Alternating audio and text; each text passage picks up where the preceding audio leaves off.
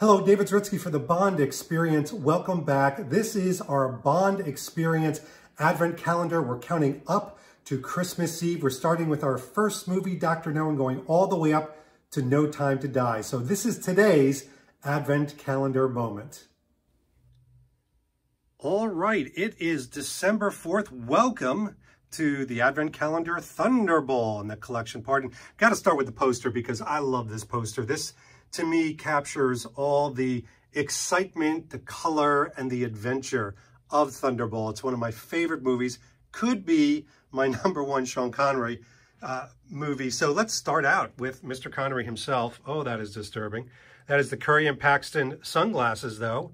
Revived brand by Mason & Sons. Very cool. Love these sunglasses. And to me, they capture these moments. Those are the correct ones from the film. And of course, we've got to show a spear gun right next to that because it fits the bill. That is the correct spear gun. So we'll show that kind of up close as well. Love that spear gun. Again, found by Ed Maggiani. We'll start here on the top tier. There's a lot of detail in this. We've got some great screen accurate pictures in there. We've got some slightly wrong masks, but look at the details. You've got kind of the radioactive lint. You've got the knife that he throws at the beginning of the movie. Some actual parts from the Atlantis where Connery climbed up, which is great. I mean, kind of rescue this stuff because who knows if they're going to exist.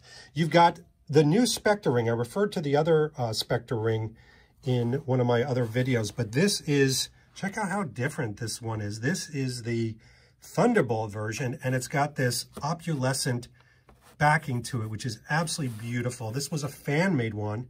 I know it looks sort of like the Factory Entertainment one. It is not. A Thunderball tracking pill. And this is the bomb that he uses, that he drops in Thunderball that just keeps exploding. Again, made by a fan prop artist.